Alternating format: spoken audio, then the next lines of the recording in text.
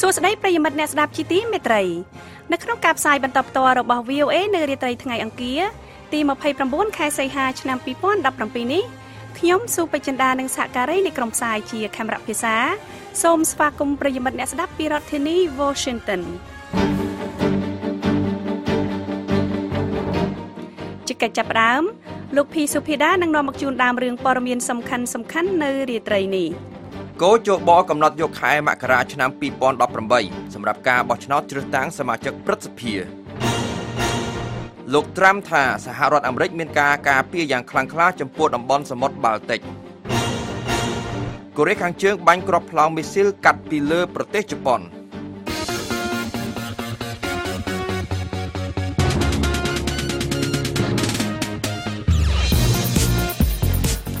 នៅក្នុងការផ្សាយរបស់ VOA នៅរាត្រីនេះយើងមានសេចក្តីរាយការណ៍អំពីស្ថានបេសកកម្មអចិន្ត្រៃយ៍នៃប្រទេសកម្ពុជាប្រចាំអង្គការសហប្រជាជាតិចាត់ឧត្តមស្នងការទទួលបន្ទុកសិទ្ធិមនុស្សថាចេញសេចក្តីថ្លែងការណ៍ប្រឆាំងពីការពិតនៅកម្ពុជាលោកអោកសេរីសុភ័ក្រនៃឯកទេសខាងអភិបាលកិច្ចល្អបានបញ្ជាក់ក្នុងកម្មវិធី Hello VOA ដូចនេះថាកម្ពុជាមិនមានផលប្រយោជន៍ទេដើម្បីធ្វើឲ្យស្ថានភាពសិទ្ធិមនុស្សនឹងរឹតតែតឹងតែងទេត្រូវតែបន្ធូរបន្ថយមកវិញខ្លះជាមិនខានបាទសេចក្តីរាយការណ៍អំពីក្រុមអ្នកភូមិនៅស្រុកសេសានបន្តការតវ៉ាប្រឆាំងការអភិវឌ្ឍទំនប់វារីអគ្គិសនីសេសានក្រោម2បទសន្ទនារបស់ VOA ពន្យល់អំពីការចាក់ផ្សាយកម្មវិធីរបស់ VOA ជាភាសាខ្មែរតាមរលកធាតុអាកាសនិងតាមវិទ្យុស្ថានីយ៍វិទ្យុក្នុងស្រុកលោកអ្នកនាងនឹងបានស្ដាប់សេចក្តីរាយការណ៍និងបទសន្ទនានេះក្រោយព័ត៌មានអន្តរជាតិដែលផ្សាយផ្ទាល់ដោយលោកភីសុភាដាចាសសូមអញ្ជើញលោកសុភាដាបាទសូមអរគុណពេជ្រចិន្តាគណៈកម្មាធិការជាតិរៀបចំការបោះឆ្នោតនៅកម្ពុជាហៅកាត់ថាគោជបបានកំណត់យកថ្ងៃអាទិត្យទី14ខែមករាឆ្នាំ2018ដើម្បីធ្វើការបោះឆ្នោតជ្រើសតាំងសមាជិកព្រឹទ្ធសភាថ្មីនេះបើតាមសេចក្តីប្រកាសព័ត៌មានរបស់គោជបដែល VOA បានទទួលនៅថ្ងៃអង្គារនេះសេចក្តីប្រកាសដែលបានចុះហត្ថលេខាដោយប្រធានគណៈកម្មាធិការជាតិរៀបចំការបោះឆ្នោតលោកសឹកប៊ុនហុកនិងផ្សាយតាមគេហទំព័រផ្លូវការរបស់គោជបបានឲ្យដឹងថាការបោះឆ្នោតជ្រើសតាំងសមាជិកព្រឹទ្ធសភានីតិកាលទី4នៅដើមឆ្នាំ2018ខាងមុខនេះគឺដើម្បីជ្រើសរើសសមាជិកព្រឹទ្ធសភាចំនួន58រូបនៃចំនួនសរុប62រូបដែលគណៈដែលសមាជិកព្រឹទ្ធសភានៅសេសសល់ចំនួន4រូបផ្សេងទៀតនឹងជ្រើសតាំងដោយផ្ទាល់ពីព្រះមហាក្សត្រនិងតាមរយៈការបោះឆ្នោតក្នុងរដ្ឋសភាសេចក្តីប្រកាសដដែលក៏បានឲ្យដឹងផងដែរថាការបោះឆ្នោតជ្រើសរើសសមាជិកព្រឹទ្ធសភានាពេលខាងមុខនឹងបែងចែកជា8ភូមិភាគទូទាំងប្រទេសកម្ពុជាទើបតែបញ្ចប់ការបោះឆ្នោតជ្រើសរើសក្រុមប្រឹក្សាឃុំសង្កាត់កាលពីខែមិថុនាកន្លងទៅនេះលទ្ធផលផ្លូវការក្រោយការបោះឆ្នោតទូទាំងប្រទេសបង្ហាញថាគណៈបកប្រជាជនកម្ពុជាទទួលបានអាសនៈចំនួនជាង6500រីឯគណៈបកជំទាស់ដ៏ធំក្នុងប្រទេសកម្ពុជាគឺគណៈបកសង្គ្រោះជាតិទទួលបានអាសនៈសរុបជាង5000នៃអាសនៈសរុបចំនួន11572អាសនៈនៅសេសសល់ត្រូវបានទៅគណៈបកផ្សេងទៀតសមាជិកក្រុមប្រឹក្សាឃុំសង្កាត់ដែលជាប់ឆ្នោតទាំងនេះនឹងដើរតួនាទីយ៉ាងសំខាន់ក្នុងការបោះឆ្នោតជ្រើសតាំងសមាជិកព្រឹទ្ធសភាថ្មីនៅខែមករាឆ្នាំ2018ខាងមុខនេះ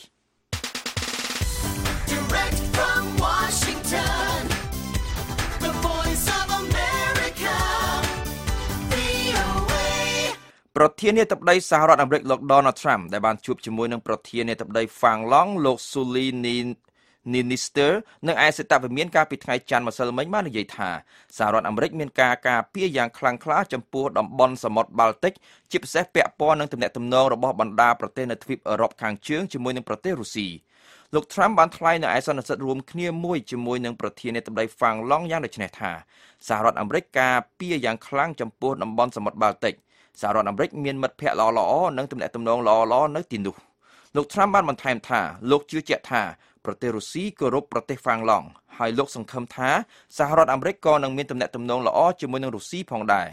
លោក Trump បានថ្លែងប្រាប់អ្នកសារព័ត៌មានយ៉ាងដូចនេះថាដោយតែខ្ញុំធ្លាប់បាននិយាយអស់រយៈពេលជាច្រើនឆ្នាំមកហើយខ្ញុំសូមនិយាយឲ្យបានលឺនិងច្បាស់ថាខ្ញុំគិតថាវាជាការប្រសើរប្រសិនបើសហរដ្ឋអាមេរិកមានទំនាក់ទំនងយ៉ាងអស្ចារ្យឬក៏យ៉ាងហោចណាស់មានទំនាក់ទំនងល្អជាមួយនឹងរុស្ស៊ីប្រធានាធិបតីហ្វាំងឡង់លោក Niinistö បាននិយាយថាវត្តមានរបស់សហរដ្ឋអាមេរិកនិងអង្គការអូតង់នៅក្នុងទ្វីបអឺរ៉ុបនិងនៅក្នុងតំបន់សមុទ្របាល់ទិកគឺពិតជាមានសារៈសំខាន់ខ្លាំងណាស់ហើយទំនាក់ទំនងនេះកំពុងតែមានភាពប្រសើរឡើងយ៉ាងឆាប់បំផុត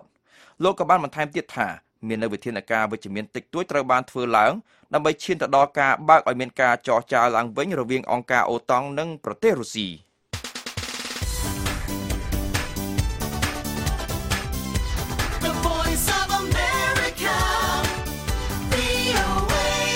នៅព្រឹកថ្ងៃអង្គារនេះប្រទេសកូរ៉េខាងជើងបានបាញ់សាកល្បងមីស៊ីលដែលហោះពីលើប្រទេសជប៉ុនដែលការបាញ់លើកនេះត្រូវបានអ្នកវិភាគនានានិយាយថាស្រដៀងទៅនឹងគម្រោងដែលត្រូវបានពន្យាពេលនាពេលថ្មីៗនេះរបស់រដ្ឋាភិបាលក្រុងព្យុងយ៉ាងដែលចង់បាញ់មីស៊ីលទៅជិតកោះគំរបស់សហរដ្ឋអាមេរិកការបាញ់មីស៊ីលលើកនេះក៏ជំរុញឲ្យមានប្រតិកម្មពីសំណាក់មេដឹកនាំប្រទេសជប៉ុននិងបណ្ដាមេដឹកនាំប្រទេសផ្សេងៗទៀតផងដែរការបាញ់មីស៊ីលរបស់កូរ៉េខាងជើងលើកនេះត្រូវបានគេជឿថាជាការសាកល្បងដ៏ជោគជ័យលើកទី2នៃគ្រាប់ផ្លោងមីស៊ីលហួាសុង12ដែលហោះបានចម្ងាយមធ្យមរវាងពី 3,000 គីឡូម៉ែត្រទៅ 5,000 គីឡូម៉ែត្រនេះបញ្យងតាមការបញ្ជាក់របស់អ្នកជំនាញខាងគ្រាប់ផ្លោងមីស៊ីលលោក Jeffrey Lewis ដែលជាប្រធានគណៈកម្មាធិការរារាំងអាវុធនុយក្លេអ៊ែរនៅតំបន់អាស៊ីបូព៌ានៃវិទ្យាស្ថានសិក្សាកិច្ចការអន្តរជាតិ Middlebury ក្នុងរដ្ឋ California សហរដ្ឋអាមេរិក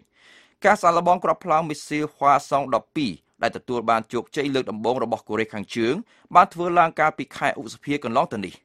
គ្រាប់ផ្លោងមីស៊ីលនេះបានហោះខ្ពស់រំលងពីលើប្រទេសជប៉ុនក្នុងរយៈពេលប្រហែល10នាទីក្រោយមកបន្ទាប់ពីបានចេញពីកូរ៉េខាងជើងហើយវាបានបំបែកចេញជា3ចំណែកនិងធ្លាក់ចូលទៅក្នុងមហាសមុទ្រប៉ាស៊ីហ្វិកស្ថិតនៅភាគខាងកើតនៃកោះហុកកៃដូរបស់ជប៉ុននេះបញ្យងតាមការបញ្ជាក់របស់រដ្ឋាភិបាលជប៉ុនគ្រាប់ផ្លោងមីស៊ីលដែលបាញ់ចេញពីមូលដ្ឋានចល័តក្នុងសង្កាត់ស៊ូណានចិត្តប្រលានយន្តហោះអន្តរជាតិព្យុងយ៉ាងនេះហោះបានចម្ងាយជាង 2,700 គីឡូម៉ែត្រក្នុងរយៈកម្ពស់អតិបរមាប្រហែល550គីឡូម៉ែត្រនេះបើតាមការបញ្ជាក់របស់អគ្គសេនាធិការចម្រុះកូរ៉េខាងត្បូង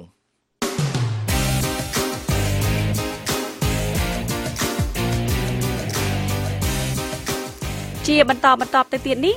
VOA មានសេចក្តីរាយការណ៍អំពីស្ថានបេសកកម្មអចិន្ត្រៃយ៍នៃប្រទេសកម្ពុជាប្រចាំអង្គការសហប្រជាជាតិចាត់ឧត្តមស្នងការទទួលបន្ទុកសិទ្ធិមនុស្សថាចេញសេចក្តីថ្លែងការណ៍ប្រឆាំងពីការពិតនៅកម្ពុជាសេចក្តីរាយការណ៍អំពីក្រុមអ្នកភូមិនៅស្រុកសេសានបន្តការតវ៉ាប្រឆាំងការអភិវឌ្ឍទំនប់វារីអគ្គិសនីសេសានក្រោម2បទសន្ទនារបស់ VOA បញ្យល់អំពីការចាក់ផ្សាយកម្មវិធីរបស់ VOA ជាភាសាខ្មែរតាមរលកធាតុអាកាសនិងតាមស្ថានីយ៍វិទ្យុក្នុងស្រុកហើយនៅក្នុងការផ្សាយរយៈពេល30នាទីចុងក្រោយយើងខ្ញុំមានសេចក្តីរាយការណ៍អំពីការចិញ្ចឹមកូនដោយសម្ពាធផ្ដល់ផលប៉ះពាល់ដល់សុខភាពផ្លូវចិត្តរបស់កូនហើយនឹងសេចក្តីរាយការណ៍អំពីការតែងតាំងរាជទាយាថ្មីនៅអារ៉ាប៊ីសាអូឌីតมันបានធ្វើឲ្យអ្នកសង្កេតការណ៍ក្នុងតំបន់ភ្ញាក់ផ្អើល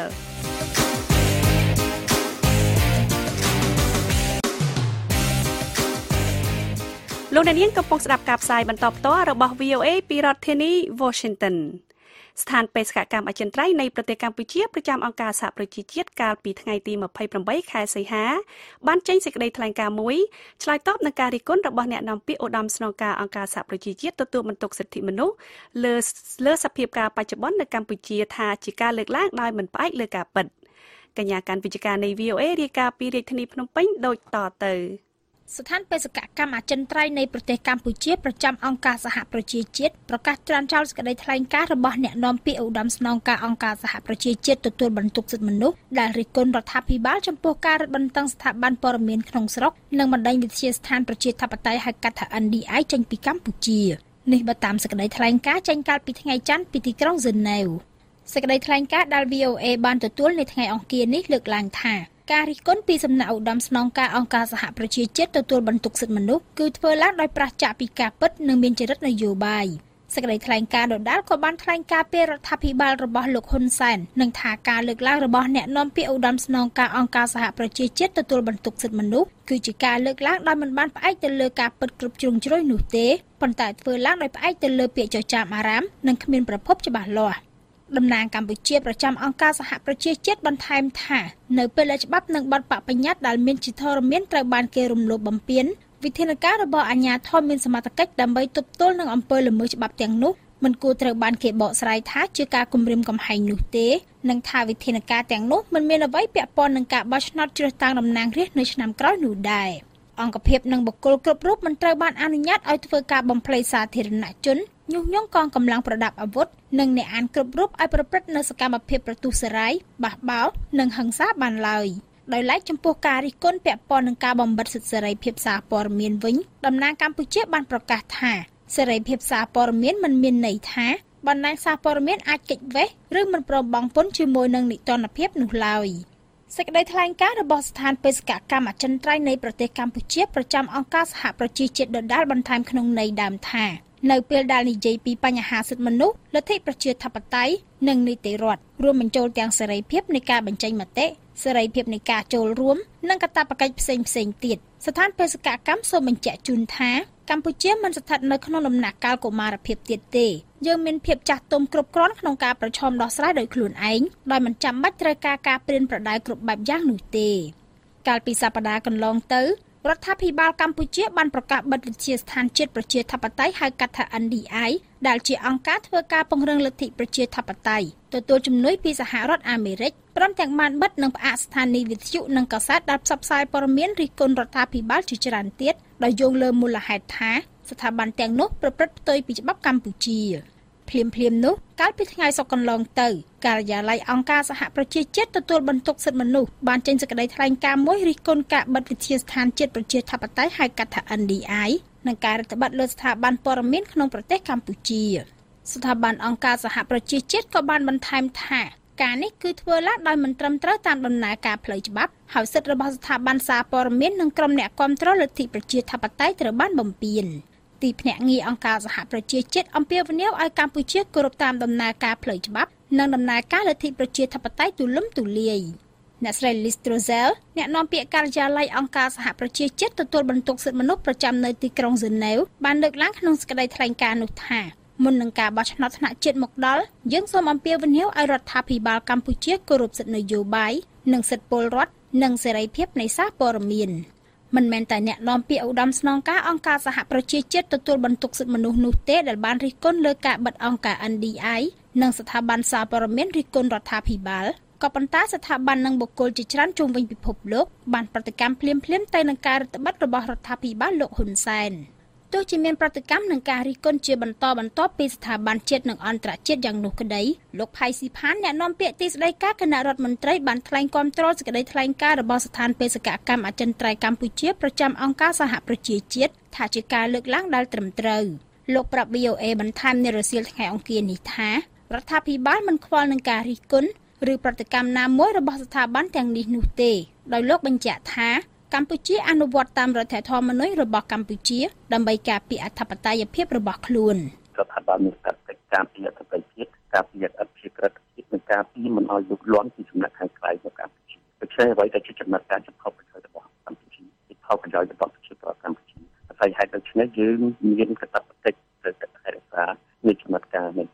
ដោយឡែកលោកអុកសេរីសោភ័ក្រអ្នកឯកទេសខាងផ្នែកអភិបាលកិច្ចល្អបានលើកឡើងក្នុងកម្មវិធី Hello VOA កាលពីថ្ងៃច័ន្ទម្សិលមិញថារដ្ឋាភិបាលកម្ពុជានិងភាគីពាក់ព័ន្ធផ្សេងទៀតគួរតែរកវិធីចរចាបញ្ចប់ភាពតានតឹងនេះឲ្យបានឆាប់ជៀសវាងផលប៉ះពាល់ដល់ការបោះឆ្នោតជាតិក្នុងពេលខាងមុខនិងការវាយតម្លៃសិទ្ធិមនុស្សរបស់អង្គការសហប្រជាជាតិនិងអង្គការតំបន់ផ្សេងៗនៅចុងឆ្នាំ2017ខែកញ្ញាខាងមុខនេះនឹងមានរបាយការណ៍អំពីស្ថានភាពសិទ្ធិមនុស្សនៅកម្ពុជាដែលប្រទេសជប៉ុនបានទទួលខុសត្រូវហើយអ្នកតំណាងបានមកកម្ពុជាពីមួយអាទិត្យមុនហ្នឹងដូច្នេះហើយត្រូវធ្វើម៉េចឲ្យបរិយាកាសនឹងសម្រួលឡើងវិញកុំឲ្យស្ថានភាពវាធ្ងន់ធ្ងរទៅទៀតហើយខែមកដណ្ដប់ហ្នឹងក៏មានដេញអាស៊ានសមិទ្ធក៏មានអេប៉ិកក៏មានអីដូច្នេះហើយសហគមន៍អន្តរជាតិនឹងសម្លឹងរឹតតែខ្លាំងទៅទៀតហើយកម្ពុជាមិនមានផលប្រយោជន៍ទេដើម្បីធ្វើឲ្យស្ថានភាពសិទ្ធិមនុស្សហ្នឹងរឹតតែតឹងតែងទេត្រូវតែបន្ធូរបន្ថយមកវិញខ្លះជាមិនខានបាទបើតាមសេចក្តីរាយការណ៍របស់សារព័ត៌មានក្នុងស្រុកឲ្យដឹងថាយ៉ាងហោចណាស់មានស្ថានីយ៍វិទ្យុក្នុងស្រុកជិត20ស្ថានីយ៍ត្រូវបានបិទនិងផ្អាកការផ្សាយរបស់ខ្លួនបន្ទាប់ពីចំណាត់ការរបស់ក្រសួងព័ត៌មានភាគច្រើននៃវិទ្យុទាំងនោះត្រូវបានគេដឹងថាមានការពាក់ព័ន្ធនឹងគណៈបកសង្គ្រោះជាតិឬជួលម៉ោងផ្សាយឲ្យ VOA និងវិទ្យុអាស៊ីសេរីស្របគ្នានោះដែរវិទ្យុសម្លេងប្រជាធិបតេយ្យ VOD ក៏ត្រូវបានបិទការផ្សាយកម្មវិធីព័ត៌មានទាំងស្រុងកាលពីសប្តាហ៍កន្លងទៅដោយឡែកសារព័ត៌មានប្រចាំថ្ងៃជាភាសាអង់គ្លេស The Cambodia Daily ត្រូវបានតម្រូវឲ្យបង់ពន្ធភ្លាមៗចំនួនជាង$6 លាន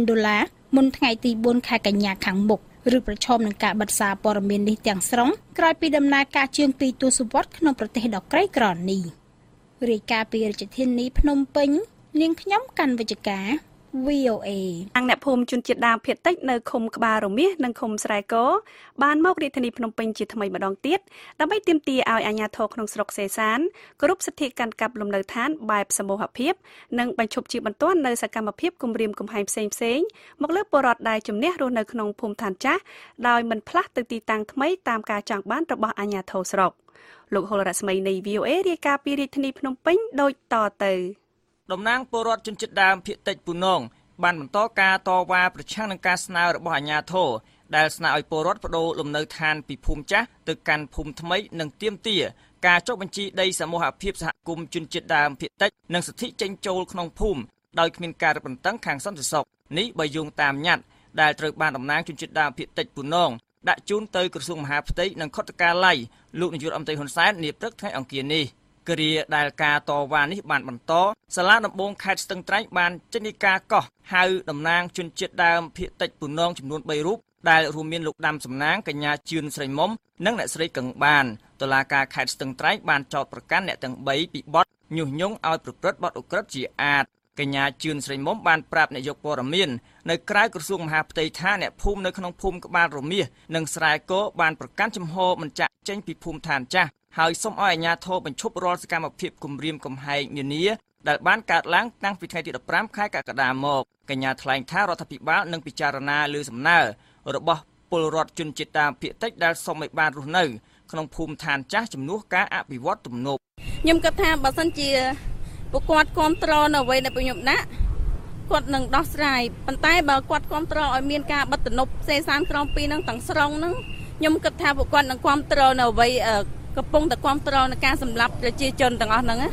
ពាក់ព័ន្ធនឹងដីកាកោះរបស់តុលាការកញ្ញាជឿនស្រីមុំបានប្រាប់ VOA តាមទូរស័ព្ទថាលោកព្រះរាជអាជ្ញាគឹមហុងសានបានចោទតំណាង3នាក់ពីបទញុះញង់ឲ្យប្រព្រឹត្តបទឧក្រិដ្ឋជាអាតដែលបានកើតឡើងកាលពីថ្ងៃទី23ខែកក្កដាគឺនៅចំពេលដែលអ្នកភូមិធ្វើពិធីសែនព្រេនទៅតាមទំនៀមទម្លាប់របស់ពលរដ្ឋជនជាតិដើមភាគតិចកញ្ញាលើកឡើងថាវាជារឿងអយុត្តិធម៌បំផុតដែលអ្នកភូមិគ្រាន់តែការពារលំនៅឋានខ្លួនតែបែរជារងការចោទប្រកាន់បែបនេះកញ្ញាអះអាងថាបើតុលាការឯករាជ្យចំណាត់ការខាងច្បាប់នេះមិនអាចធ្វើឲ្យតំណាងពលរដ្ឋមានទោសនោះឡើយខ្ញុំអត់ភ័យទេព្រោះខ្ញុំតាំងចិត្តទៅរួចហើយបើសិនជាតុលាការឯករាជ្យមែនខ្ញុំជឿជាក់ថាខ្ញុំធ្វើអី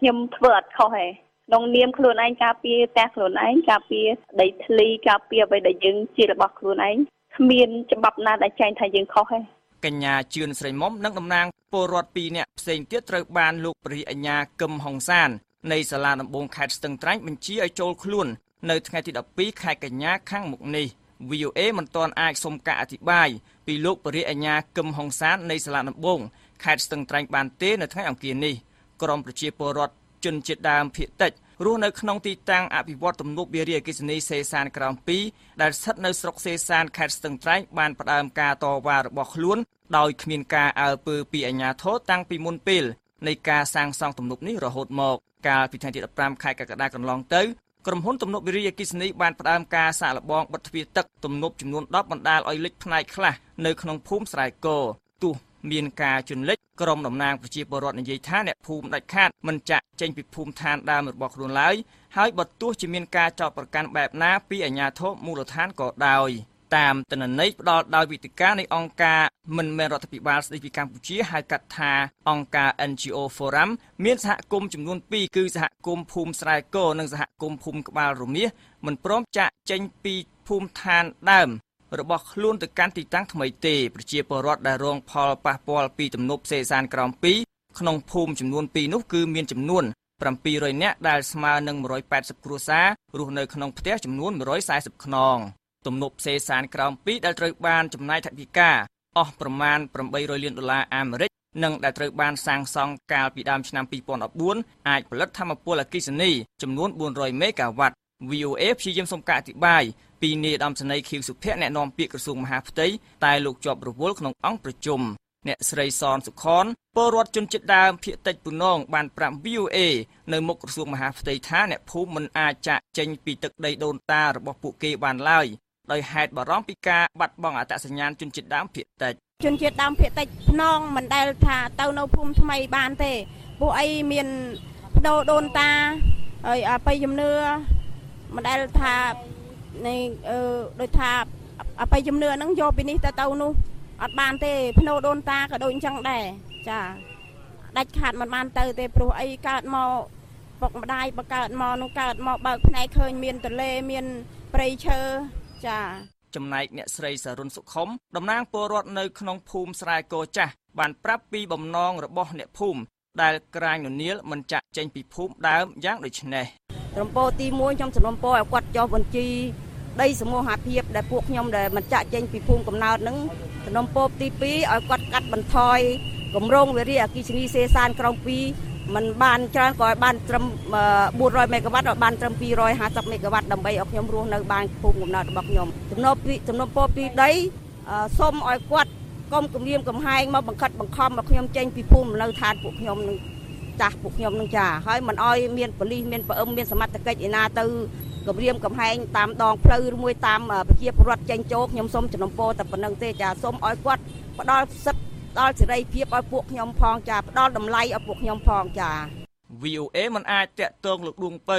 អភិបាលរងខេត្តស្ទឹងត្រែងដើម្បីសុំការអធិប្បាយបានទេនៅថ្ងៃអង្គារនេះយ៉ាងណាក្តីលោកធ្លាប់បានច្រានចោលការចោទប្រកាន់របស់ប្រជាពលរដ្ឋដែលថាអាជ្ញាធរបានបញ្ជូនកម្លាំងប្រដាប់អាវុធទៅក្នុងភូមិលោកដួងពៅក៏ធ្លាប់បានដឹងថាលោកនាយករដ្ឋមន្ត្រីហ៊ុនសែននឹងសម្ពោធដាក់ឲ្យប្រើប្រាស់ទំនប់វារីអគ្គិសនីសេសានក្រោម2នៅថ្ងៃទី25ខែកញ្ញាឆ្នាំ2017ខាងមុខដោយគ្មានការប្រែប្រួលនោះឡើយក្នុងញត្តិរបស់អ្នកភូមិដែលបានដាក់ជូនខុទ្ទកាល័យលោកនាយករដ្ឋមន្ត្រីហ៊ុនសែនអ្នកភូមិបានទាមទារឲ្យបើកដំណើរការឡើងវិញនៅសេវាសាធារណៈដែលប្រជាពលរដ្ឋដែលរស់នៅក្នុងឃុំក្បាលរមាសនិងឃុំស្រែគររួមមានសាលារៀនបន្ទីពេទ្យផ្លូវថ្នល់ស្ពាននិងវត្តអារាមក្រុមអ្នកភូមិបានប្រកាសគោលជំហរមិនចាក់ចេញពីភូមិចាស់ដែលពួកគាត់កំពុងតែរស់នៅជាដាច់ខាតហើយពួកគាត់សូមឲ្យក្រុមហ៊ុនទទួលខុសត្រូវចំពោះមុខច្បាប់ក្នុងករណីដែលធ្វើឲ្យខូចខាតទ្រព្យសម្បត្តិរបស់ពួកគាត់និងក្នុងករណីទឹកលិចភូមិឋានរបស់ពួកគាត់រាយការណ៍ពីរាជធានីភ្នំពេញខ្ញុំហុលរស្មី VOA ចាប់តាំងពីសប្តាហ៍មុនមករាជរដ្ឋាភិបាលកម្ពុជាបានបិទស្ថានីយ៍វិទ្យុមួយចំនួនក្នុងប្រទេសកម្ពុជាដែលធ្លាប់តែចាក់ផ្សាយឡើងវិញនៅកម្មវិធីរបស់ VOA ប៉ុន្តែការផ្សាយរបស់យើងគឺនៅតែបន្តជារៀងរហូតដោយមិនមានការរំខានអ្វីទេចាស់តទៅនេះគឺជាការពន្យល់របស់លោកម៉ែនកំសែងនៃ VOA តាក់ទងទៅនឹងបញ្ហានេះចាលោកម៉ែនកំសែងចាមានស្ថានីយ៍វិទ្យុ FM មួយចំនួននៅក្នុងប្រទេសកម្ពុជាបានផ្អាកកម្មវិធីផ្សាយរបស់ VOA ដោយសារតែមានចំណាត់ការពីរាជរដ្ឋាភិបាលកម្ពុជាតើលោកកំសែងអាចបញ្ជាក់បានទេថាតើអ្នកស្ដាប់របស់យើងនឹងអាចបើកស្ដាប់កម្មវិធីរបស់ VOA នឹងតាមរលកធាតុអាកាសណាខ្លះទៅចាបាទសូមអរគុណស្រីពេជ្រចិន្តាដោយដែលសេចក្តីរាយការណ៍របស់ VOA មុននេះបន្តិចអញ្ចឹងហើយគឺមានចំណាត់ការរបស់រាជរដ្ឋាភិបាលតាំងពីសប្តាហ៍មុនមកប៉ុន្តែការផ្សាយរបស់ VOA សំឡេងសហរដ្ឋអាមេរិកជាភាសាខ្មែរគឺមិនអខានទេយើងនៅផ្សាយជារៀងរហូតតាំងពីដើមរហូតមកហើយខ្ញុំមានផ្សាយតាមរលកធាតុអាកាសច្រើនប៉ុន្តែនៅពេលនេះខ្ញុំគ្រាន់តែចង់ឲ្យប្រិមិត្តរបស់ VOA ចាប់អារម្មណ៍នៅលេខរលកធាតុអាកាសមួយដែលនឹងផ្សាយជារៀងរហូតរបស់ VOA នោះគឺរលកធាតុអាកាស AM 1575 kHz បើភាសាបារាំងគេថា AM ណាបើ AM គឺ1575 kHz ហ្នឹងគឺយើងផ្សាយពីម៉ោង5ទៅដល់ម៉ោង 5:30 នាទីកម្មវិធីផ្សាយពេលព្រឹកនៅក្នុងប្រទេសកម្ពុជាហើយនឹងពីម៉ោង 8:30 នាទីដល់ម៉ោង 9:30 នាទីពេលយប់បាទគឺផ្សាយតាមរលកធាតុអាកាស AM 1575 kHz ហើយ AM ហ្នឹងគឺបើយើងទិញវិទ្យុដែលមាន frequency AM និង FM ហ្នឹងគឺយើងកាច់ទៅខាងលើ AM ហ្នឹងគឺនៅខាងចុងផ្នែកខាងស្ដាំហ្នឹងគឺទៅដល់ frequency ហ្នឹងហើយបាទហើយនេះគឺជាកម្មវិធីផ្សាយបន្តផ្ទាល់ពីសហរដ្ឋអាមេរិកពីរដ្ឋធានី Washington យើងហ្នឹងដោយឡែកនៅក្នុងប្រទេសកម្ពុជាបើទោះបីជាមានស្ថានីយ៍មួយចំនួនបានបិទក៏ដោយក៏ប៉ុន្តែក៏នៅមានដៃគូរបស់យើងចំនួន2គឺវិទ្យុសម្បុកឃ្មុំ FM 105ផ្សាយឡើងវិញនៅកម្មវិធីរបស់យើងគឺនៅពេលព្រឹកខាង FM 105នោះផ្សាយពីម៉ោង 7ទៅដល់ម៉ោង 7:30 នាទីបាទគឺកម្មវិធីដែលយើងផ្សាយពេលព្រឹកនោះបាទហើយពេលយប់គឺផ្សាយពីម៉ោង 9:30 នាទីទៅដល់ម៉ោង 10:30 នាទីនេះគឺជាកម្មវិធីពេលយប់ដោយឡែកសម្រាប់កម្មវិធីមជ្ឈមណ្ឌលព័ត៌មានស្ត្រីកម្ពុជាដែលហៅថាប៉ុស102ហ្នឹងសម្លេងស្ត្រីហ្នឹងកាលលើកមុនយើងផ្សាយច្រើនតែនៅពេលនេះនៅសល់តែកន្លះម៉ោងទេគឺកម្មវិធីពេលព្រឹកដែលផ្សាយពីម៉ោង 6ទៅដល់ម៉ោង 6:30 នាទីគឺផ្សាយឡើងវិញនៅកម្មវិធីពេលព្រឹករបស់យើងបាទនេះគឺប្រិមិត្តអាចស្ដាប់តាម FM ក៏បានបើសិនជាចង់ស្ដាប់បាទហើយបើសិនជាអ្នកនៅខេត្តឆ្ងាយៗគឺ AM ហ្នឹងគឺជាជំរើសដ៏ល្អដែលយើងអាចស្ដាប់គឺដោយផ្ទាល់ពីរដ្ឋធានី Washington បាទចាសសូមអរគុណលោកកឹមសេងតើ VOA នឹងផ្សាយនៅលើរលកធាតុអាកាសនេះជារៀងរហូតឬក៏យ៉ាងណាដែរចា៎បាទជាសំណួរដ៏ល្អសម្រាប់រលកធាតុអាកាស AM 1575គឺ1575ហ្នឹងគឺផ្សាយជារៀងរហូតតាំងពី50-60ឆ្នាំជាងមកហើយដែលយើងផ្សាយហ្នឹងគឺទៅមុខទៀតក៏យើងនឹងនៅផ្សាយតាមរលកធាតុអាកាសហ្នឹងដែរតាមពេលវេលាដែលខ្ញុំបានជម្រាបមុនហ្នឹងគឺ5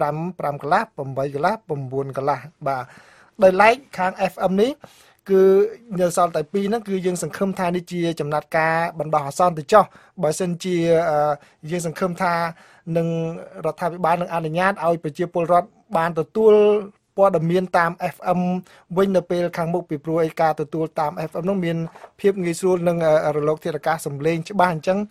យើងសង្ឃឹមថានេះគ្រាន់តែជាការរៀបចំបណ្ដោះអាសន្នទេណាបាទទៅថ្ងៃខាងមុខនឹងបានស្ថានីយ៍ច្រើនទៀតពីព្រោះយើងធ្លាប់ផ្សាយនៅក្នុងស្ថានីយ៍ជាច្រើននៅក្នុងប្រទេសកម្ពុជានោះបាទចាលោកកឹមសេងយើងឃើញថាមានប្រិយមិត្តមួយចំនួនបានសួរលោកតាមរយៈ Facebook ដោយការធ្វើការបញ្យល់ពីយប់មិញនេះចាថាតើគេសួរថាតើ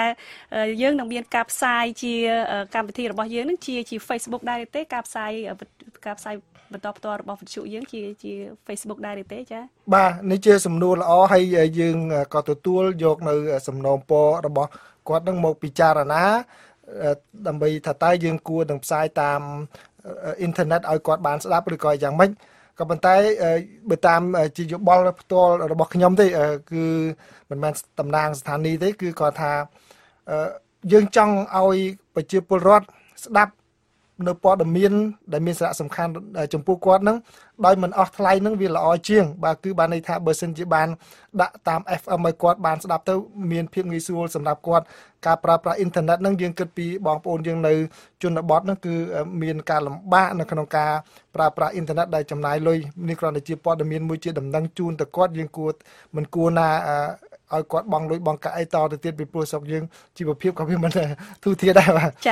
ចាសូមអរគុណលោកកឹមសេងដែលបានជួយពន្យល់ដល់ប្រិយមិត្តអ្នកស្ដាប់របស់យើងតាក់ទងទៅនឹងការចាក់ផ្សាយបន្តផ្ទាល់និងការចាក់ផ្សាយឡើងវិញរបស់កម្មវិធីផ្សាយរបស់ VOA ចាសូមជម្រាបលាលោកកឹមសេងចាបាទសូមអរគុណបច្ចិន្តាបាទប្រិយមិត្តសូមអរគុណច្រើនដែលបានតាមស្ដាប់សូមមេត្តាជួយ share នៅវីដេអូនេះផងបាទ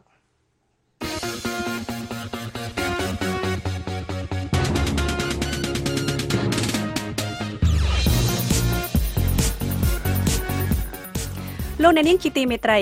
នៅក្នុងការផ្សាយ30នាទីចុងក្រោយជាបន្តទៅទៀតនេះក្រោយព័ត៌មានលើកទី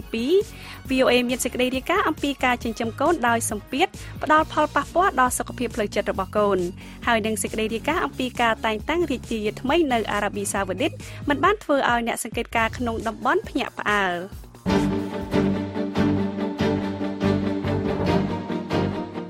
តទៅទៀតនេះលោកភីសុភាដានឹងជូនដើមរឿងព័ត៌មានសំខាន់ជាលើកទី2ក្រុមមេដឹកនាំនៅទ្វីបអឺរ៉ុបនិងអាហ្វ្រិកបង្ហាញនៅវិធានការថ្មីសម្រាប់ជនភៀសខ្លួនភ្លៀងនៅបន្តធ្លាក់ទៀតបន្ថែមទៅនឹងទឹកជំនន់ក្នុងរដ្ឋតិចសាសសហរដ្ឋអាមេរិកអាចារ្យសាសនាសហរដ្ឋអាមេរិកដើរក្បួនក្នុងរដ្ឋធានី Washington អំពាវនាវឲ្យមានការបញ្ចប់ការប្រកាន់ពូជសាសន៍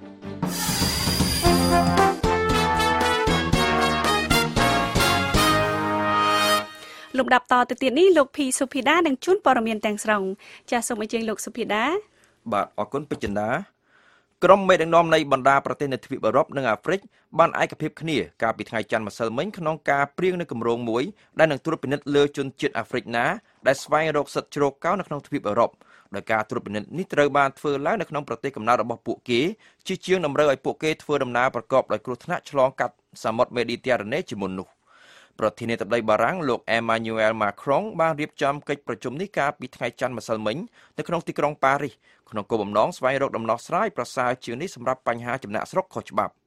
លោក Macron បានហៅកិច្ចព្រមព្រៀងដែលបានប្រកាសនៅក្នុងសេចក្តីថ្លែងការណ៍រួមគ្នាមួយថាជាចម្លើយដ៏ល្អបំផុតដែលធ្វើឡើងដោយមិនបង្អែបង្អង់ចំពោះវិបត្តិជនចំណាក់ស្រុកនេះ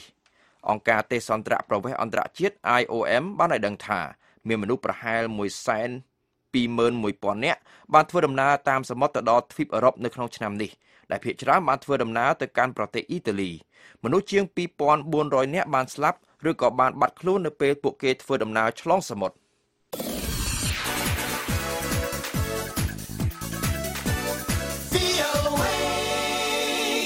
ភ្លៀងធ្លាក់យ៉ាងគំហុកនៅតែបន្តកើតឡើងនៅថ្ងៃអង្គារនេះនៅក្នុងតំបន់ភាគអាគ្នេយ៍នៃរដ្ឋ Texas សហរដ្ឋអាមេរិកដែលកន្លងមកខ្យល់ព្យុះ Harvey បានបង្កឲ្យមានទឹកជំនន់លិចលង់នៅក្នុងទីក្រុង Houston ដែលជាទីក្រុងធំបំផុតមួយនៅក្នុងសហរដ្ឋអាមេរិករួចមកហើយ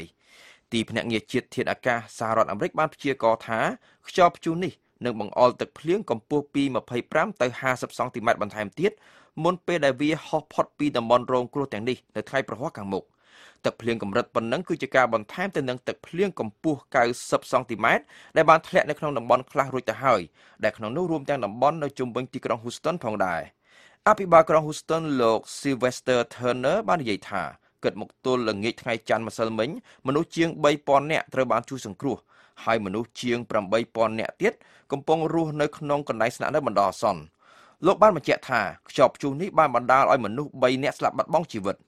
លោកប្រធានាធិបតី Donald Trump និងភរិយារបស់លោកនឹងធ្វើដំណើរទៅកាន់ទីក្រុង Corpus Christi និងទីក្រុង Austin រដ្ឋ Texas នៅថ្ងៃអង្គារនេះដើម្បីស្ដាប់ការផ្ដល់ព័ត៌មានពីថ្នាក់ដឹកនាំតាមតំបន់និងរដ្ឋនិងធ្វើដំណើរទស្សនកិច្ចនៅមជ្ឈមណ្ឌលប្រតិបត្តិការសង្គ្រោះបន្ទាន់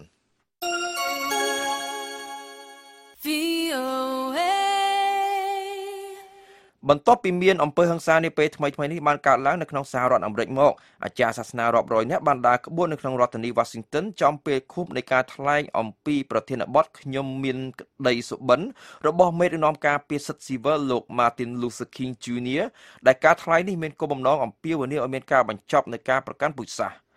កូនប្រុសទី1របស់លោក Martin Luther King Jr. ដែលមានឈ្មោះថា Martin Luther King ទី3បានចូលរួមនៅក្នុងការដើរក្បួននេះកាលពីថ្ងៃច័ន្ទម្សិលមិញជាមួយនឹងលោកអាចារ្យ Al Sharpton និងអាចារ្យសាសនាផ្សេងៗទៀតជាច្រើនរូបដោយដើរកាត់តាមដងផ្លូវមួយចំនួនដោយដែលសកម្មជនការពារសិទ្ធិស៊ីវិលធ្លាប់បានដើរកាលពី54ឆ្នាំមុនបណ្ដាញសកម្មភាពជាតិរបស់លោកអាចារ្យ Sharpton បានបញ្ជាក់នៅក្នុងសេចក្តីប្រកាសមួយកាលពីថ្ងៃច័ន្ទម្សិលមិញថាក្រុមរបស់លោកមិនត្រឹមតែឆ្អែតឆ្អន់នឹងការខ្វះភាពជាអ្នកដឹកនាំរបស់រដ្ឋបាលលោក Trump នាពេលបច្ចុប្បន្ននេះទេប៉ុន្តែថែមទាំងឆ្អែតឆ្អន់នឹងការមិនបញ្ចេញមតិអ្វីទាំងអស់ពីអ្នកដទៃទៀតផងដែរអ្នកដាក់គ្រាប់បែកអត្តឃាតម្នាក់បានវាយប្រហារវងមនុស្សជាច្រើនអ្នកដែលឈរនៅខាងក្រៅធនាគារមួយកន្លែងនៅក្នុងរដ្ឋធានីកាប៊ុលប្រទេសអាហ្វហ្គានីស្ថាននៅថ្ងៃអង្គារនេះដោយបានសម្លាប់មនុស្សយ៉ាងតិច5នាក់និងធ្វើឲ្យមនុស្ស9នាក់ផ្សេងទៀតរងរបួសនេះបើតាមការបញ្ជាក់របស់អ្នកនាំពាក្យប៉ូលីសក្រុងកាប៊ុលប្រាប់ VOA ការវាយប្រហារនេះកើតឡើងនៅច្រកផ្លូវចូលនៃធនាគារ Kabul Bank ដែលស្ថិតមិនឆ្ងាយប៉ុន្មានពីស្ថានទូតសហរដ្ឋអាមេរិកអ្នកឃើញហេតុការណ៍នេះបញ្ជាក់ថាបុគ្គលិកយោធាអាហ្វហ្គានីស្ថាននិងបុគ្គលិកនៃស្ថាប័នសន្តិសុខផ្សេងទៀតស្ថិតក្នុងចំណោមវងមនុស្សទាំងនោះដើម្បីរងចាំបើកប្រាក់ខែរបស់ពួកគេពួកតាលីបង់អះអាងទទួលខុសត្រូវចំពោះការវាយប្រហារនេះប្រទេសឥណ្ឌាបានប្រកាសនៅថ្ងៃអង្គារនេះថាគ្រោះទឹកជំនន់នៅតំបន់ភាគខាងកើតក្នុងខេត្តប៊ីហាបានសម្លាប់មនុស្ស514នាក់ភ្លៀងធ្លាក់ជោគជាំជាច្រើនថ្ងៃបានបណ្ដាលឲ្យទឹកជំនន់បានបណ្ដាលឲ្យទឹកនៅក្នុងទន្លេមួយចំនួននៅក្នុងខេត្តប៊ីហាកើនឡើងហូរធ្លាយលិចលង់ភូមិស្រុកនានាដែលជាហេតុបង្ខំឲ្យអ្នកភូមិជម្លៀសចេញពីផ្ទះសម្បែងរបស់ពួកគេរបស់ឪពុកម្ដាយដូចជាបញ្ហាផ្លូវចិត្តបន្សល់ពីសង្គ្រាមនិងសម័យខ្មែរក្រហមជាឥទ្ធិពលដល់កូនចៅជំនាន់ក្រោយរហូតទៅដល់3ជំនាន់នាងវ៉ាន់ច័ន្ទសុភវតីនៃ VOA រាយការណ៍ពីរាជធានីភ្នំពេញដូចតទៅរាល់ពេលដែលកញ្ចនាភ្ញាក់ឡើងពេលព្រឹកនាងតែងមាននៅការគិតសម្ពាធផ្លូវចិត្តកញ្ចនាយល់ថាឪពុកម្ដាយរបស់នាងមានតម្រូវការខ្ពស់សម្រាប់ជីវិតនិងការសិក្សារបស់នាងកញ្ញាកញ្ចនាមានអាយុ22ឆ្នាំគឺជាកូនច្បងនៅក្នុងគ្រួសារដ៏មានប្អូនប្រុស2នាក់និងប្អូនស្រីម្នាក់កញ្ចនាបង្ហាញនៅទឹកមុខស្រងត់ស្រងាត់និងបានប្រាប់ពីបញ្ហា stress ដែលនាងជួបប្រទះក្នុងគ្រួសារដូចជាការបិទសិទ្ធិក្នុងការសម្រេចចិត្តជ្រើសរើសមុខវិជ្ជាសិក្សានិងការដើរលេងកម្សាន្តផ្សេងៗកញ្ចនានិស្សិតឆ្នាំទី4ផ្នែកគណនេយ្យបាននិយាយថាថ្ងៃនិយាយទៅខ្ញុំអត់មានមនោសញ្ចេតនាអីមួយប៉ះម៉ាក់ខ្ញុំសោះហ្មងកញ្ចនាបានរស់នៅក្នុងស្ថានភាពគ្រួសារបែបនេះជាយូរមកហើយប៉ុន្តែក្នុងអំឡុងពេលប្រមាណ5ឆ្នាំកន្លងទៅនេះនាងទើបតែបានដឹងថាបញ្ហាសម្ពាធគ្រួសារនេះបានផ្ដល់ផលប៉ះពាល់យ៉ាងខ្លាំងទៅលើសុខភាពផ្លូវចិត្តរបស់នាងផ្ទាល់ដែលនាងយល់ថាវាធ្វើឲ្យកើតមានជាជំងឺថប់អារម្មណ៍ការឲ្យតម្លៃខ្លួនឯងទាបនិងការកាត់បន្ថយការគេង បើយោងតាមអង្គការចិត្តសង្គមអន្តរវប្បធម៌ TPO បានឲ្យដឹងថាក្នុងចំណោមចំនួនប្រជាជន15លាននាក់គេប៉ាន់ស្មានថា 40% ត្រូវបានរងគ្រោះពីជំងឺផ្លូវចិត្តឈឿនដាលីកាជាមនុស្សមួយរូបទៀតដែលបានចែករំលែកបទពិសោធន៍នៃជំងឺថប់អារម្មណ៍នាងគឺជានិស្សិតឆ្នាំទី1មកពីវិទ្យាស្ថានភាសាបរទេសដាលីកាបានប្រាប់ថាតាមរយៈបទពិសោធន៍របស់នាងការដែលខិតខំប្រឹងប្រែងឲ្យល្អដោយនឹងការរំពឹងទុករបស់ប៉ាម៉ាក់របស់នាងទីបំផុតនាំឲ្យនាងបរាជ័យទាំងស្រុងក្នុងការសិក្សាដាលីកាបានធ្លាក់ការប្រឡងសញ្ញាបត្រទុតិយភូមិកាលពីឆ្នាំ2015កន្លងទៅនេះដោយមូលហេតុមកពីសម្ពាធផ្លូវចិត្តនិងការព្រួយបារម្ភខ្លាំងពេកអំពីការសិក្សានៅថ្ងៃអនាគតក្រោយពីបានដកដង្ហើមធំកញ្ញាវ័យ18ឆ្នាំម្នាក់នេះបាននិយាយថាថ្ងៃនេះខ្ញុំនៅមានផលវិបាកក្នុងការរស់នៅដោយសារតែខ្ញុំនៅមានការគិតដល់តម្លៃឲ្យខ្លួនឯងទៀតដោយសារតែវាមិនសមនឹងស្តង់ដារដែលប៉ាម៉ាក់ខ្ញុំចង់បានដាលីកាបានបន្តថាព្រោះគាត់យកខ្ញុំទៅប្រៀបធៀបជាមួយនឹងកូនបងប្អូនឬជួនកាលកូនអ្នកជិតផ្ទះទៀតហើយពាក្យសម្ដីដែលគាត់និយាយហ្នឹងគឺសាហាវណាស់ប៉ុន្តែគាត់អត់ដែលបានគិតថាវាផ្ដល់ផលប៉ះពាល់ដល់ថ្នាក់ហ្នឹងឯងបើតាមឲ្យដឹងពីលោកវិជ្ជបណ្ឌិតឈឹមសុធារានាយកប្រតិបត្តិនៃអង្គការចិត្តសង្គមអន្តរវប្បធម៌បានពន្យល់អំពីកត្តាចម្បងដែលនាំឲ្យយុវវ័យកើតមានជំងឺធ្លាក់ទឹកចិត្តនោះគឺមកពីការគិតរបស់ពួកគាត់ផ្ទាល់និងបញ្ហាសង្គមលោកឈឹមសុធារាបាននិយាយថាបញ្ហាដែលគាត់មាន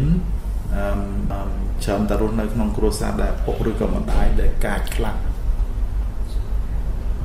ការបដៅកូនរបស់ឪពុកម្ដាយហ្នឹងក្នុងន័យគំរាមកំហែងសម្លុតច្រើនឬក៏អំពើហិង្សាក្នុងគ្រួសារច្រើនលោកក៏បានបញ្ជាក់ផងដែរថាផលប៉ះពាល់ដែលបណ្ដាលមកពីការគៀបសង្កត់ផ្លូវចិត្តរបស់ឪពុកម្ដាយនេះអាចនាំឲ្យកូនជួបនឹងបញ្ហាដូចជាគេងមិនទៀងទាត់ញ៉ាំអាហារខុសប្រក្រតីចេះតែមានការបារម្ភឥតឈប់ឈរការឲ្យតម្លៃខ្លួនទាបលែងមានចំណង់ចំណូលចិត្តផ្ដាច់ទំនាក់ទំនងជាមួយមនុស្សជិតខ្លួននិងការសិក្សាក៏ធ្លាក់ចុះផងដែរអញ្ចឹងនៅពេលដែលមានវិបត្តិផ្លូវចិត្តណាអ្នកជំងឺឬក៏យុវវ័យហ្នឹងគាត់ចាប់ដើមមានការប្រែប្រួលហើយអញ្ចឹងវាអាចប្រែប្រួលនៅក្នុងការគិតគាត់អាចអត់ញ៉ាំបាយគាត់អាចគេងច្រើនលើសលប់ការសិក្សាអីគាត់ធ្លាក់ចុះអស់លោកវិជ្ជបណ្ឌិតឈឹមសុធារាក៏បានបញ្ជាក់ផងដែរថាឪពុកម្ដាយភាគច្រើនមិនបានយកចិត្តទុកដាក់ទៅលើតម្រូវការផ្នែកសតិអារម្មណ៍របស់កូនដោយឡែកពួកគាត់បែរជាខ្វល់ពីការធ្វើយ៉ាងណាឲ្យកូនរបស់គាត់អាចឈានដល់ចំណុចស្តង់ដារមួយដែលគាត់ចង់បាននៅពេលដែលគាត់បើកចំហនៅបញ្ហារបស់គាត់ទៅឪពុកម្ដាយបែរជាបង្អាប់គាត់វិញអញ្ចឹងគាត់រត់អស់សង្ឃឹមថែមជាក់ស្ដែងសប្តាហ៍ថ្ងៃនេះយុវវ័យភាគច្រើនយល់ថាការចែករំលែករឿងរ៉ាវផ្ទាល់ខ្លួនជាមួយមិត្តភ័ក្តិតាមបណ្ដាញសង្គមអាចធ្វើឲ្យខ្លួនបានធូរស្រាលនិងរីករាយជាងការចែករំលែកជាមួយគ្រួសារពោលគឺឪពុកម្ដាយលោកឈឹមសុធារាបានបន្តទៀតថាអញ្ចឹងគាត់បញ្ចេញអារម្មណ៍ទៅឃើញលោមានអ្នកណាមួយខមមិនមកគ្រប់គ្រងគ្រប់អីទៅគាត់សប្បាយគាត់បានធូរអារម្មណ៍យ៉ាងណាមិញលោកកៅសវណ្ណារាសាស្ត្រាចារ្យនៃដេប៉ាតឺម៉ង់ចិត្តវិទ្យាសាកលវិទ្យាល័យភូមិន្ទភ្នំពេញបានរៀបរាប់ឲ្យដឹងថាឪពុកម្ដាយខ្លះដែលមានភាពតឹងរឹងចំពោះកូនដោយសារតែពួកគាត់មានបញ្ហាផ្លូវចិត្តខ្លួនឯងដោយមានប្រវត្តិឆ្លងកាត់សង្គ្រាមលោកកៅសវណ្ណារាបាននិយាយថាគឺដោយសារតែគាត់មានបទពិសោធន៍ឆ្លងកាត់សម័យសង្គ្រាមសម័យប៉ុលពតណាអ្នកស្ដាប់ធ្វើតាមត្រូវតែបញ្ជាត្រូវតែគម្រាមកំហែងចឹងកាលពីឆ្នាំ2015វិទ្យាស្ថាន Sigmund Freud Institute របស់ប្រទេសអាល្លឺម៉ង់និងដេប៉ាតឺម៉ង់ចិត្តវិទ្យានៃសាកលវិទ្យាល័យភូមិន្ទភ្នំពេញបង្ហាញលទ្ធផលបឋមនៃការសិក្សាស្រាវជ្រាវស្ដីអំពីការចិញ្ចឹមបីបាច់កូននិងទំនាក់ទំនងរវាងម្ដាយនិងកូន3ជំនាន់ក្រោយរបបខ្មែរក្រហមនៅកម្ពុជាហៅកាត់ថា PPCIC លទ្ធផលស្រាវជ្រាវបឋមបង្ហាញឲ្យដឹងថាការប៉ះទង្គិចផ្លូវចិត្តយ៉ាងធ្ងន់ធ្ងររបស់មនុស្សជំនាន់ទី1បានជះឥទ្ធិពលខ្លាំងទៅលើមនុស្សជំនាន់ទី2និងទី3ដែលធំធាត់ក្រោយសង្គ្រាមឯឥទ្ធិពលដែលក្រុមមនុស្សជំនាន់ទី2និងទី3ទទួលរងពីជំនាន់ទី1នោះគឺតាមរយៈបញ្ហាសង្គមក្រោយសង្គ្រាមនិងស្ថានភាពបញ្ហាផ្លូវចិត្តរបស់ឪពុកម្ដាយរបស់ពួកគេដែលផ្ទាល់ទោះជាយ៉ាងណាក៏ដោយអ្នកស្រាវជ្រាវចិត្តវិទ្យានៅកម្ពុជាយល់ថាការសិក្សាឲ្យស៊ីជម្រៅអំពីទំនាក់ទំនងរបស់ម្ដាយឪពុកនិងកូននៅកម្ពុជានៅមានកម្រិតហើយការសិក្សាស្រាវជ្រាវនិងស្វែងយល់អំពីប្រវត្តិសាស្ត្រនិងស្ថានភាពគ្រួសារក៏អាចកាត់បន្ថយសម្ពាធផ្លូវចិត្តនានាទៅលើទំនាក់ទំនងក្នុងគ្រួសារលោកសាស្ត្រាចារ្យកៅសវណ្ណារាបញ្ជាក់ថាម្ដាយឪពុកគួរផ្ដល់ឱកាសនិងសេរីភាពដល់កូនក្នុងការស្វែងយល់អំពីខ្លួនឯងលោកកៅសវណ្ណារាក៏បានបន្ថែមថា ពេលខ្លះឪពុកម្ដាយព្យាយាមជំរុញឲ្យកូនធ្វើអ្វីដែលខ្លួនគាត់ផ្ទាល់ចូលចិត្តដោយមិនបានសួរពីចំណង់ចំណូលចិត្តរបស់កូនដូច្នេះដោយសារតែប៉ាម៉ាក់បង្ខំកូនបែរជាសម្រេចក្តីស្រមៃរបស់អ្នកផ្សេងជំនួសខ្លួនទៅវិញលើពីនេះផងដែរលោកកៅសវណ្ណារាក៏បានបញ្ជាក់ថាឪពុកម្ដាយដែលជាអ្នកមើលថែទាំកូនគឺមានតួនាទីជាចាំបាច់ក្នុងការលូតលាស់របស់កូនប៉ុន្តែភាពរំពឹងខ្ពស់របស់ពួកគាត់ដោយមិនបានសង្កេតនិងឆ្លុះបញ្ចាំងពីទេពកោសល្យនិងសក្តានុពលរបស់កូនក៏អាចប៉ះពាល់ទាំងស្រុងទៅលើការវិវត្តផងដែរបើទោះជាមានឪពុកម្ដាយដែលមានភាពតឹងរ៉ឹងទៅលើកូនក្តីអ្នកស្រីតាំងឈុនបួយអាយុ44ឆ្នាំបានប្រាប់ថាអ្នកស្រីមិនព្យាយាមជំរុញឲ្យកូនធ្វើអ្វីហួសពីសមត្ថភាពរបស់ពួកគាត់នោះទេដោយឡែកអ្នកស្រីនឹងផ្ដល់កម្លាំងចិត្តឲ្យពួកគាត់ធ្វើអ្វីដែលពួកគាត់ស្រឡាញ់អ្នកស្រីបានឲ្យដឹងថារបៀបដែលគាត់ព្រានប្រដៅកូនគឺប្រើពាក្យផ្អែមទន់ភ្លន់ឲ្យពួកគាត់ស្ដាប់ឲ្យពួកគាត់យល់ដោយសារតែធ្វើបែបនេះនៅពេលដែលពួកគាត់មានអ្វីចង់ពិភាក្សាវាផ្ដល់ភាពងាយស្រួលក្នុងការយល់យកគ្នាទៅវិញទៅមកក្រោយពីបានសួរសំណួរទៅកាន់កញ្ចនាថាតើអ្វីដែលនាងចង់បានពីប៉ាម៉ាក់ជាងគេនោះស្រក់ទឹកភ្នែកបណ្ដានាងក៏បន្តថាឲ្យតែគាត់យល់គាត់ទទួលស្គាល់ក៏សប្បាយចិត្តជាមួយស្អីដែលខ្ញុំកំពុងធ្វើរាល់ថ្ងៃហ្នឹងគឺខ្ញុំសប្បាយចិត្តពេកមកយកចង់ខ្ញុំមិនទៀមទីរយផ្សេងក្រៅវិញកញ្ចនាគឺជាឈ្មោះដែលត្រូវបានតែងឡើងក្នុងគោលបំណងការពារអត្តសញ្ញាណរបស់ប្រភពរាយការណ៍ពីរាជធានីភ្នំពេញនិងខ្ញុំវ៉ាន់ច័ន្ទសុភវតី VOA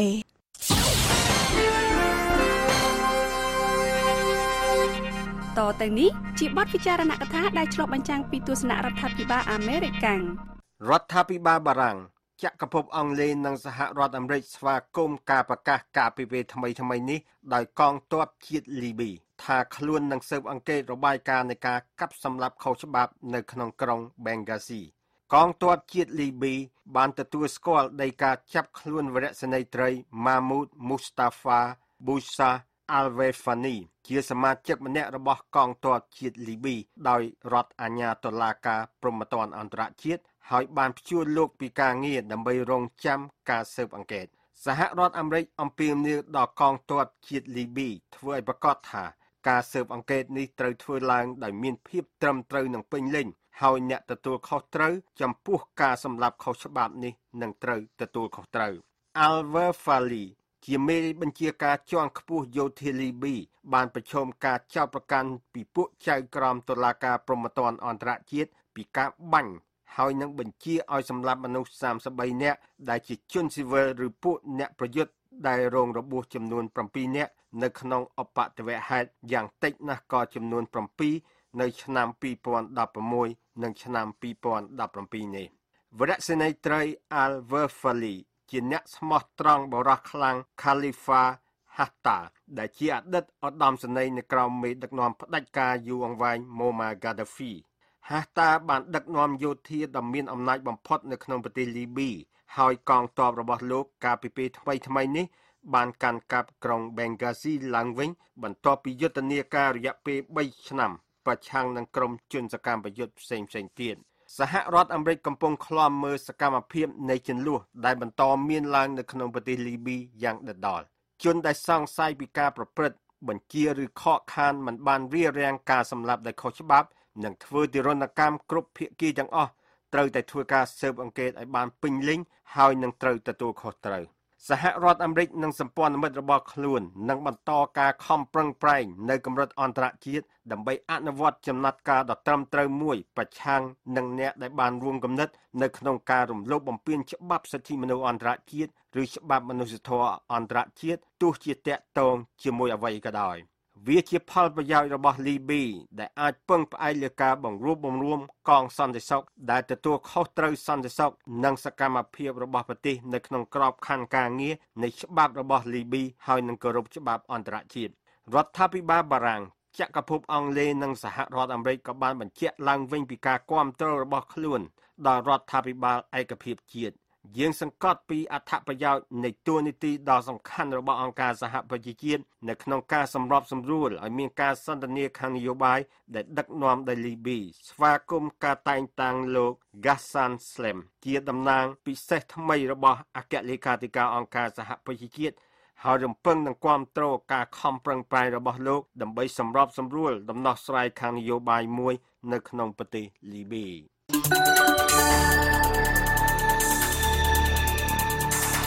លោកអ្នកទើបតែបានស្ដាប់បទពិចារណកថាដែលឆ្លុះបញ្ចាំងពីទស្សនៈរដ្ឋាភិបាលអាមេរិក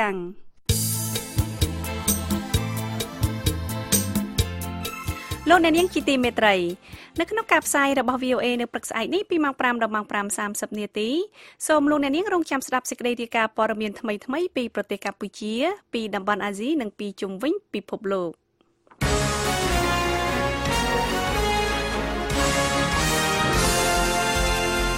តទៅទៀតនេះលោកភីសុភាដានឹងជួនព័ត៌មានអន្តរជាតិសង្ខេបបញ្ចប់ចាសសូមអញ្ជើញលោកសុភាដាបាទអរគុណពេជ្រចិន្តាមានការប៉ាន់ស្មានកាន់តែច្រើនឡើងនៅពីពេញរដ្ឋធានី Washington ដែលថាលោក Rex Tillerson រដ្ឋមន្ត្រីក្រសួងការបរទេសសហរដ្ឋអាមេរិកអាចនឹងចាកចេញពីមុខតំណែងក្នុងរដ្ឋបាលលោកប្រធានាធិបតី Donald Trump លោក Tillerson បានទទួលទានអាហារថ្ងៃត្រង់ជាមួយលោកប្រធានាធិបតី Donald Trump និងលោកអនុប្រធានាធិបតី Mike Pence កាលពីថ្ងៃច័ន្ទម្សិលមិញបន្ទាប់មកលោក Mike Pence បានជួបជាមួយឯកអគ្គរដ្ឋទូតសហរដ្ឋអាមេរិកប្រចាំអង្គការសហប្រជាជាតិលោកស្រី Nikki Haley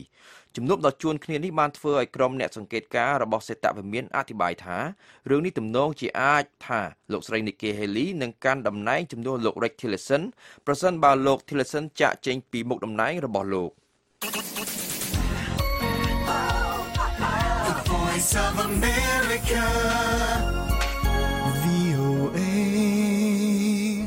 នៅមន្ទីរវាអន្តរជាតិនៃជនរងគ្រោះដោយសារការបាត់ខ្លួនដោយបង្ខំដែលនឹងចូលមកដល់នៅថ្ងៃពុធស្អែកនេះក្រុមអង្គការសិទ្ធិមនុស្សនានាបានអំពាវនាវឲ្យប្រទេសចិនបញ្ឈប់ការអនុវត្តដែលអះអាងដោយខ្លួនឯងថាស្របច្បាប់នៅសកម្មភាពបង្ខំឲ្យសកម្មជនសិទ្ធិមនុស្សនានានិងក្រុមគ្រួសាររបស់ពួកគេបាត់ខ្លួនដែលក្នុងនោះមានទាំងករណីរបស់អ្នកស្រីលីវសៀដែលជាភរិយារបស់សកម្មជនសិទ្ធិមនុស្សលោកលីវសៀវប៉ដែលបានស្លាប់ដោយសារជំងឺមហារីកថ្លើមកាលពីពេលថ្មីៗនេះកន្លងទៅក្រុមអង្គការសិទ្ធិមនុស្សទាំងនោះបានបន្ថែមថាប្រទេសចិនត្រូវតែបញ្ឈប់ជាបន្ទាន់នូវការតាមដានពលរដ្ឋរបស់ខ្លួននិងត្រូវតែចុះហត្ថលេខាលើអនុសញ្ញាអន្តរជាតិស្តីពីការការពារមនុស្សពីការបាត់ខ្លួនដោយបង្ខំប្រធានាធិបតីសហរដ្ឋអាមេរិកលោក Donald Trump នៅតែប្រកាន់គោលជំហរថាប្រទេសមិចស៊ិកនឹងត្រូវបង់ថ្លៃសាងសង់ជញ្ជាំងនៅតាមបណ្ដោយព្រំដែនភាគខាងត្បូងរវាងសហរដ្ឋអាមេរិកនិងប្រទេសមិចស៊ិកដើម្បីរារាំងជនបរទេសខុសច្បាប់និងដើម្បីទប់ស្កាត់គ្រឿងញៀនចូលមកក្នុងសហរដ្ឋអាមេរិក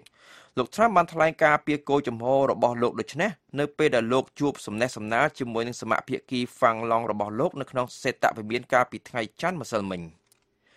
រលកកំហឹងថ្មីបានកើនឡើងប្រឆាំងនឹងប្រព័ន្ធផ្សព្វផ្សាយក្នុងស្រុកនិងអន្តរជាតិក្នុងសប្តាហ៍នេះបន្ទាប់ពីមានការវាយប្រហារដោយប្រឡាយលើកទី2ធ្វើឡើងដោយក្រុមឧទាម Arakan Rohingya Salvation Army ដែលអះអាងថាតំណាងឲ្យផលប្រយោជន៍នៃជាតិសាសន៍ Rohingya ដែលគ្មានប្រទេសកំណើតពិតប្រាកដជាង1លាននាក់ដែលរស់នៅក្នុងរដ្ឋរាខិនប្រទេសមីយ៉ាន់ម៉ាការិយាល័យទីប្រឹក្សារដ្ឋរបស់លោកស្រីអង្សានស៊ូជីកន្លងមកបានណែនាំប្រព័ន្ធផ្សព្វផ្សាយមិនឲ្យប្រើពាក្យអ្នកបះបោរដើម្បីរៀបរាប់អំពីយុទ្ធជន Rohingya ដោយណែនាំឲ្យប្រើពាក្យភេរវជនជ្រុលនិយមជំនួសវិញតម្លៃបារីមានការកើនឡើងយ៉ាងខ្លាំងនៅក្នុងទីក្រុងញូវយ៉កសហរដ្ឋអាមេរិកហើយគេក៏មិនសូវឃើញមានកន្លែងលក់បារីច្រើនដូចលើកមុនផងដែរអភិបាលក្រុងញូវយ៉កលោក Bill de Blasio កាលពីថ្ងៃច័ន្ទម្សិលមិញបានចុះហត្ថលេខាលើច្បាប់ប្រឆាំងនឹងការជក់បារីជាច្រើនដែលជាផ្នែកមួយនៃកិច្ចប្រឹងប្រែងទ្រង់ទ្រាយធំក្នុងការជួយកាត់បន្ថយចំនួនអ្នកជក់បារីនៅក្នុងទីក្រុងញូវយ៉កឲ្យបានជិត 200,000 នាក់នៅក្នុងរយៈពេល5ឆ្នាំខាងមុខ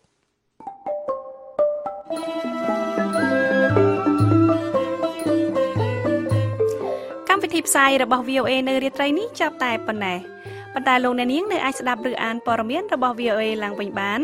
តាមរយៈគេហទំព័រ khmer.voanews.com